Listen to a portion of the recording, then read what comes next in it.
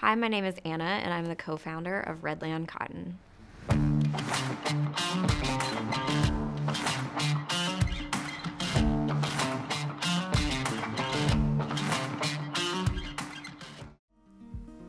I wanted to take a moment to share how I like to create a layered look on my bed. So I like to start with a layer of Euroshams that add height to the bed. We're using our quilted Euroshams here. This is a king size bed, so we have 3 going across the back.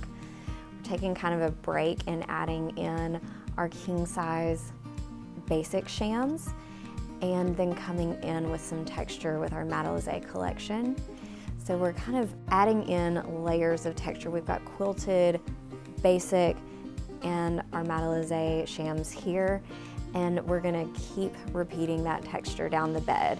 And it doesn't have to be perfect. You can just ruffle these layers down the bed as much as you want to, but the principles apply whether you're working with white, natural, ticking, just changing up either the print or the style. So down the bed, we've got our flat sheet that we've folded back here. We're layering in one of our basic bed blankets, and then we've got the Matelassé and ending with a quilt on the bed. I know it's a lot of layers. You might be thinking this will get really hot.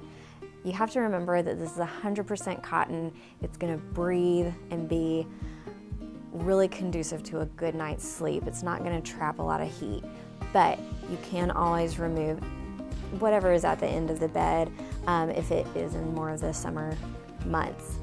But that's how I like to style my bed, and you can do this with our ticking stripe, with any of our prints, and with the natural as well. Just remember to give some breathers in between your texture and color.